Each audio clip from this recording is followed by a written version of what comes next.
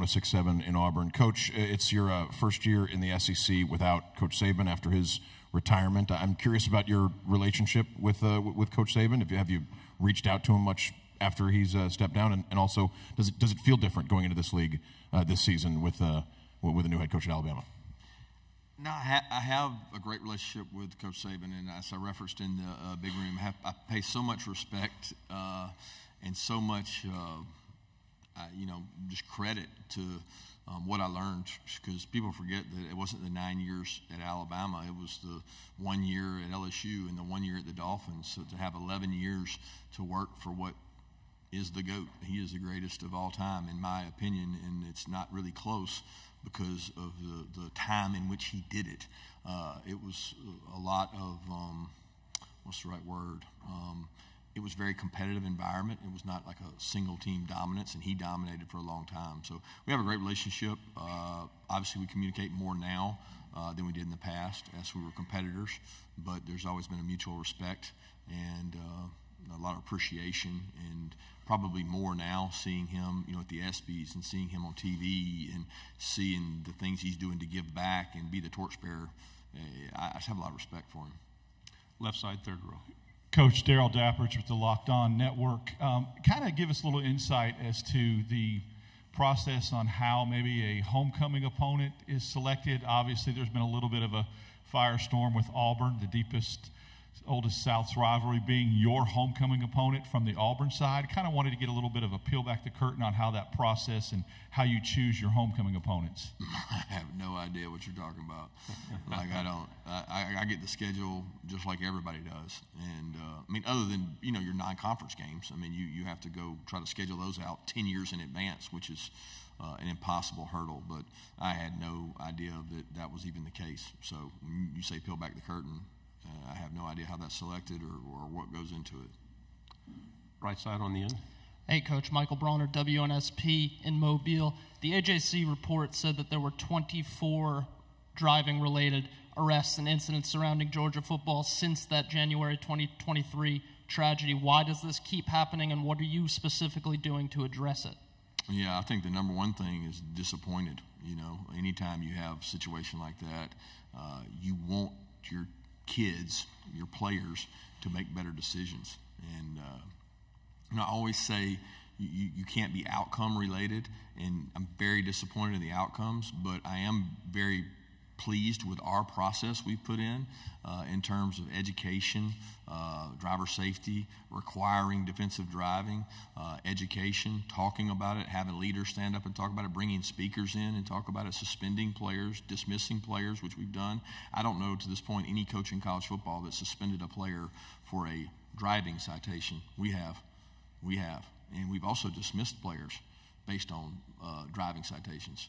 Nobody's done that. So hopefully they get the idea and the information, but we have a really good locker room, and I feel really good about that. I love the players we have. I love the locker room we have. We have good kids. We got 45 kids yesterday battling breast cancer golf tournament to raise money. So we got kids that go to Camp Sunshine, the entire team. They do a lot of good things, but not representative of what we want when they make mistakes like that. Left side, fourth row. Hey, Coach. Ben Bobick, Local 3 News in Chattanooga. Cole Spear is someone that's been in your program for a few years. When Malachi was in here, he sort of perked up when I brought him up, just how much of a leader he's grown into.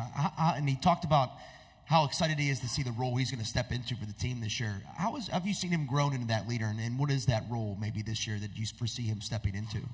He's just such a hard worker. Everybody loves Cole. He's first of all, he's tough. He's physical. He plays on special teams. He might not be the most dominant wideout. He's not a guy that's just going to win off the line every time, but he gives you great work ethic day in and day out. He holds the standard high in that room. He started contributing more and more on special teams last year. He's been able to stay healthy. He's had some hamstring issues. He's a really fast guy, and that's his weapon on special teams is his speed. But I love working with Cole. He's another great example of, we talk about our locker room. I love our locker room. I love the culture we have of our kids, and he's indicative of that. Right side, front row, and then pass the mic to the aisle, please. Coach, Steve Moulton, WZZN in Huntsville, Alabama. Coming out of spring, what do you like most about this team in particular, and what's your biggest question heading into the fall? I don't know, Steve. Coming out of spring, I loved the practice environment, the competitive nature between the offense and defense, the battles we had on the field. Like the practices were very spirited, it seemed like, and I enjoy that. I think when you have good spirited practices, they get more out of them, and it doesn't feel like this mundane, boring work. So I really like that. As far as areas we got to work on, I mean, the depth of the defensive line, I don't think anybody in the country will tell you they got enough depth. I don't think we have enough depth. We don't have a great depth at offensive line. Where years past, we were probably 2 and 3 deep. Right now, we have a very experienced offensive line, but we don't have a deep offensive line. So some of that's been attrition, some of that's been portal. You have to continue to create depth because you don't know when it's going to glare its head within the season. Second row on the right. Shahan J. Rogers from CBS Sports. Coach, I was amused a little by your NIL joke out there. I'm curious, what's kind of the state in your mind of NIL at Georgia? You lost me there in the beginning. You said my NIL what? The joke about Nike and Dan Lanning. About Dan Lanning having the treasure chest to open up and get whatever he wants. Yeah, but what was your question directly about? Yeah, I'm curious about your thoughts on the state of NIL at Georgia right now. I think it's in a good place. I mean, our kids are competitive, and you know, we're different than most. We have a system that is, we believe you come in and you work your way up. You don't come in and make more money than starters. And philosophically, we stand by that. And if that costs us a player, we think we win in culture because we don't want players that feel like there's an entitlement for a freshman coming in. And I think a lot of schools made that mistake early on, 3-4 years ago. And you could have some upset locker rooms. We're going to err on the side of you earn what you get, and the more you stay and play and contribute, the more opportunity you get at NIL, and that's kind of the state of our NIL. We'll go to the aisle here in the second row. Hey, Coach. Jonathan Hoppy with WTVM in Columbus. You mentioned Michael Williams and his versatility. What do you see from him and maybe a different role in the defense this year, and what do you think he can bring in that new role? Well, he's very versatile. He's very talented. He played defensive end, which would be a 5 technique, 9 technique, 6 technique, 4-eye, all that for us last year. He'll continue to do that. We think he gives us the versatility to go outside and set edges and create plays. We've got more depth now at some spots inside that we can bump him out. He's athletic enough to play and stand up, but he's also big enough to go and battle and fit up on some big tackles. So we're lucky to have him. We need more guys like him, but better than anything he does on the field is his work ethic off the field and what he stands for. I enjoy having Michael around and what he brings to our team. We'll go here in the front row. Spencer McLaughlin, Locked On Podcast Network. Talk about Carson Beck. Had a great season a year ago, but where do you feel he can, if at all, still improve going into year 2 as a starter in this offensive system? Well, his approach to watching tape, finding out what defenses do, knowing what they're doing before it happens, the approach he has to our defense. You know, he can instill confidence in our defense, where last year I think he was focused on what he did for our offense. He can be an overall factor for both sides of the ball this year and really help the confidence of the defense.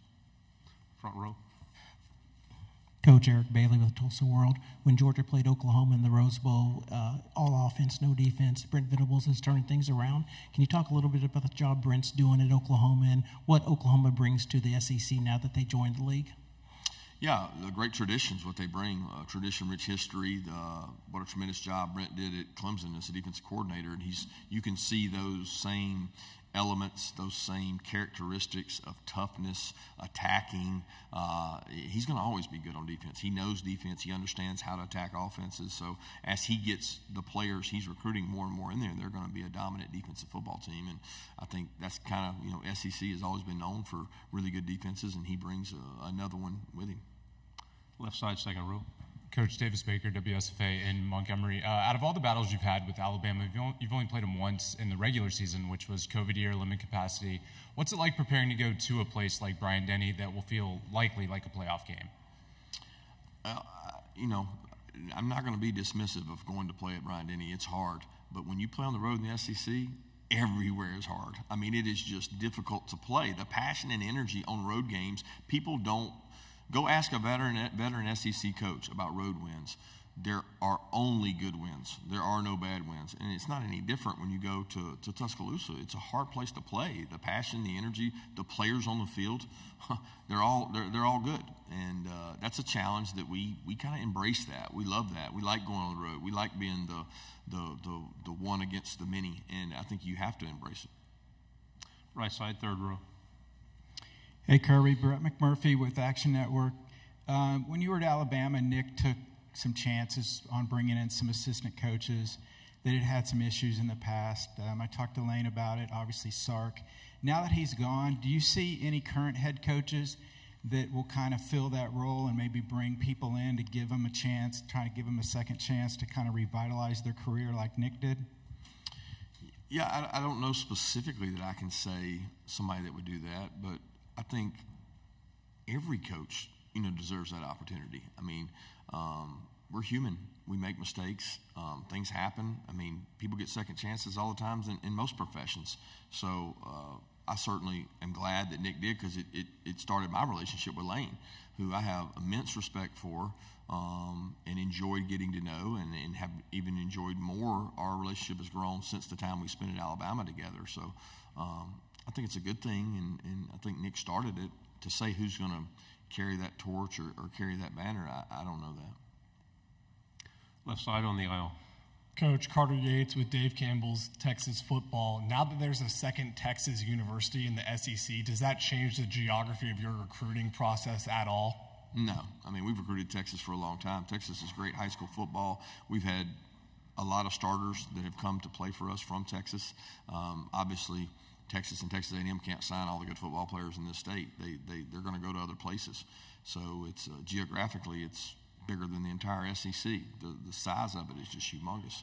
So we're going to continue to recruit it, regardless of 2, 3, 4 teams in the league.